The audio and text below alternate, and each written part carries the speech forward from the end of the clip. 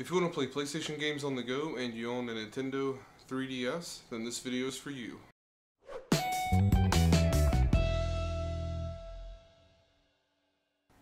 The first thing you're going to need is FBI, so you can install unsigned or unofficial applications on your 3DS. If you have a 3DS with 11.2 or older firmware and you don't have FBI installed already, go ahead and check out this video right here and I'll show you how to do that. Also, for PlayStation games, I mentioned you want a new 3DS. To emulate a PlayStation, you're probably going to want the new 3DS as it's got the more powerful processor in it. It's I think something like 3 times faster than the one in the old 3DS, which the old 3DS I know struggles with Game Boy Advance games, let alone PlayStation.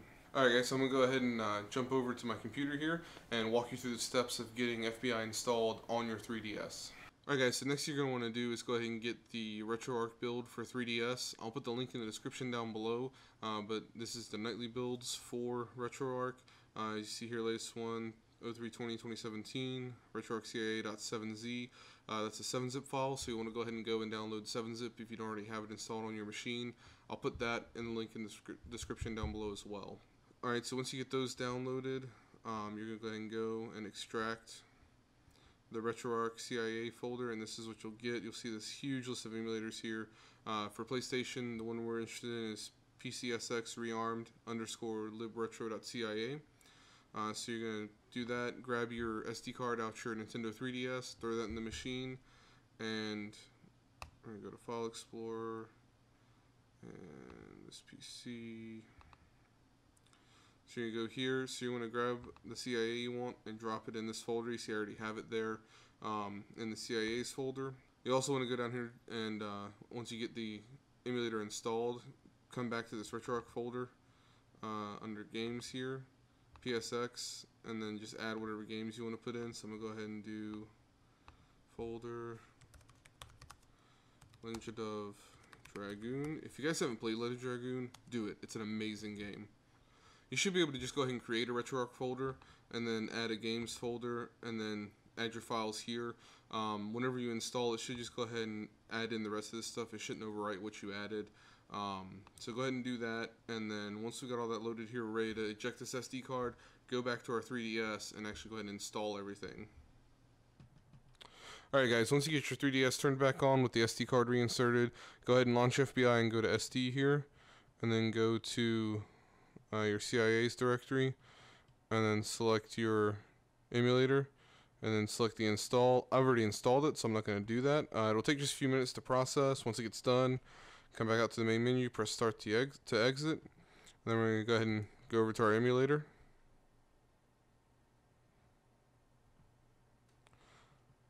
And we can go ahead and do load content. And go down, and you can put that games directory anywhere. I just put it in RetroArch to keep it in order. Let's try Legend of Dragoon. You know what? Okay, so what I messed up at was you have to make sure that the PlayStation game that you're using is a .bin file, not a .iso. I think this one it wasn't a .iso, but it was something else, not a .bin. So I know this one is a .bin, so we'll go launch it, just so you guys can see it working. And you see I'm launching right now into Digimon World 3. So I can, do I have a game save? I don't think I have a game save. Yeah, I don't have a game save. So let's back out of there, just so you guys can see it running. And I don't know if you can see it on screen, but the FPS shows down here on the bottom. It's bouncing between about 35 and 70 frames per second. So you can see it's actually running pretty well. But yeah, I think that's going to be it for this video, guys. Now you're up and running with your PlayStation emulator. You can play PlayStation games to your heart's content, as long as you can get the file in the .bin format.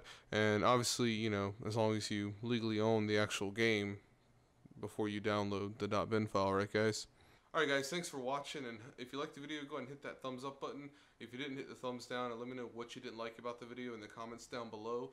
Or hit me up on Twitter at TitoTechTube, and go ahead and make sure to follow me on Twitter while you're at it, and subscribe to the channel if you want to see more content like this.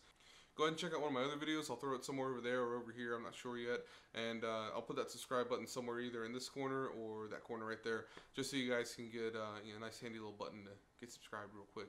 If I hit 100 subs before March 27, 2017, which is basically 7 days from today, I think 6 days from when this video will actually make it on YouTube, I'll go ahead and do another subscribe. I'll do 100. I'll go ahead and do another giveaway like I did at 50 subs. I'm not sure what I'm going to do yet. I'm thinking it'll probably be something 3D printed, and I may do more than one winner in this giveaway. So guys, get subbed to the channel if you want to be a part of that. And like I said, if we hit 100 before March 27th, 2017, that's about 6 days from when this video will be on YouTube, then I'll go ahead and make sure we get that giveaway done for you guys. Until next time, it's Johnny O, signing off.